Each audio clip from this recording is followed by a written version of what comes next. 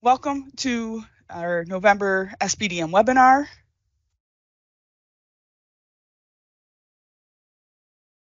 There we go. So today we're going to talk about comprehensive support and improvement, or CIS, schools that exit status and the council reinstatement. Schools that have exited CSI status in October. SBDM implications for schools that have been identified for CSI or TSI. Council verification data, and then part 3 of the comprehensive school improvement plan.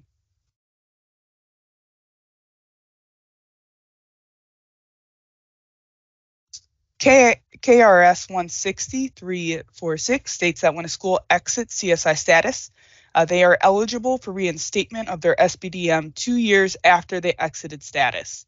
So the schools that exited this year on October 31st of 2023 would be eligible for reinstatement as of November 1st, 2025. And it's the local Board of Education that has the discretion to reinstate the school's SBDM. And that local Board of Education may have also adopted specific criteria before they reinstate the council. So, we just encourage you that if you have newly exited CSI status, just to consult with your local policies to see what that criteria is, so that all of those could be met before the local Board of Education reinstates your school's council.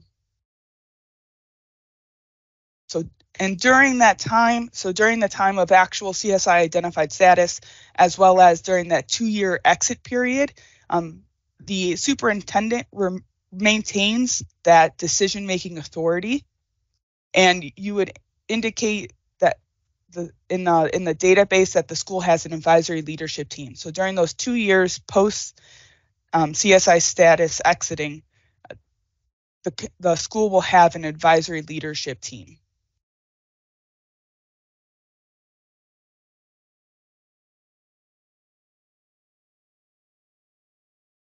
Congratulations to the schools that exited CSI status. So these schools exited status on October 31st of 2023.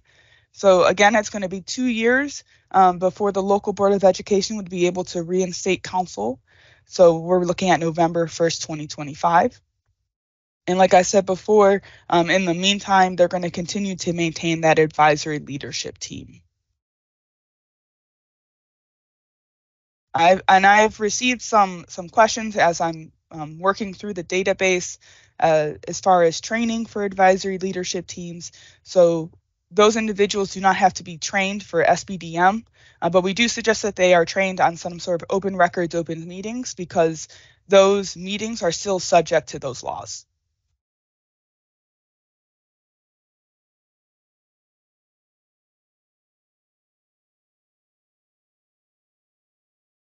So schools that have been identified as CSI lose their SBDM council authority after the release of the audit findings.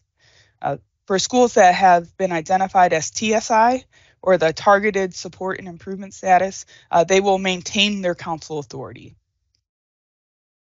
We have a list of implications for SBDM, CSI, and TSI schools. A lot of it is what we have talked about or what I've shared as far as losing status and then having an alt even 2 years after they have exited.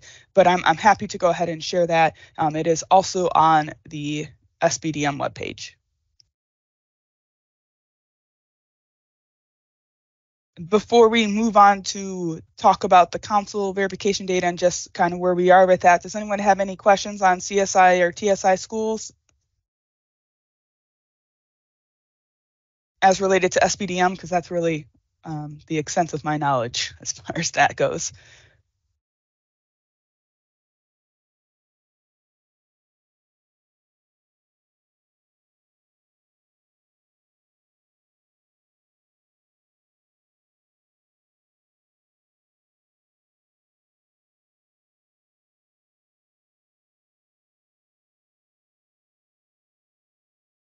The last month, in lieu of our traditional SBDM webinar, we hosted a drop-in office hours, and I just want to thank everyone that joined and participated in that, and I hope that you found it helpful as you were entering in data.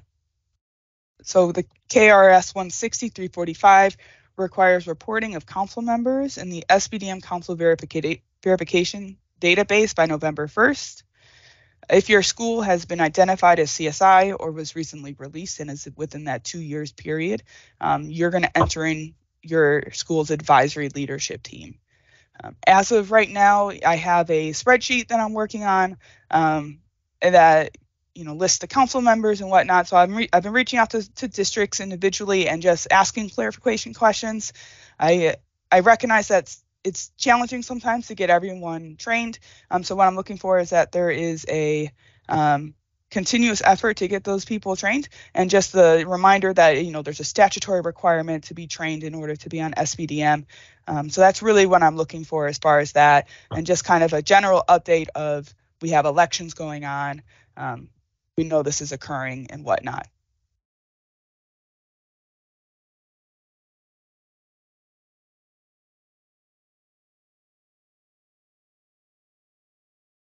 We are currently in phase 3 of the Comprehensive School Improvement Plan. So school councils, with the input of parents, faculty, and staff, are to develop the CSIP, and that CSIP must be submitted to the Cognia Continuous Improvement Platform by January 1.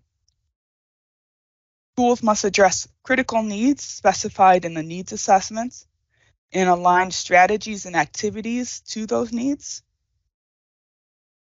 And then when you're developing the CSIP, please keep in mind the required goals for elementary and middle schools, which are state assessment results in reading and mathematics, state assessment results in science, social studies, and writing, the achievement gap, English learner progress, and quality of school climate and safety.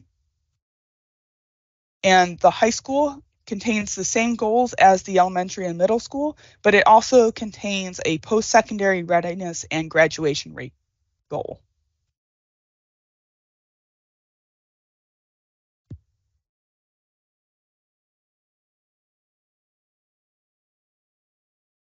So that's what I got for today. Thank you for attending. I'm going to be dropping the attendance verification in the chat. You are welcome to hang out and ask any questions that you may have. But otherwise, I hope that you all enjoy the upcoming break and have a wonderful time with family and friends.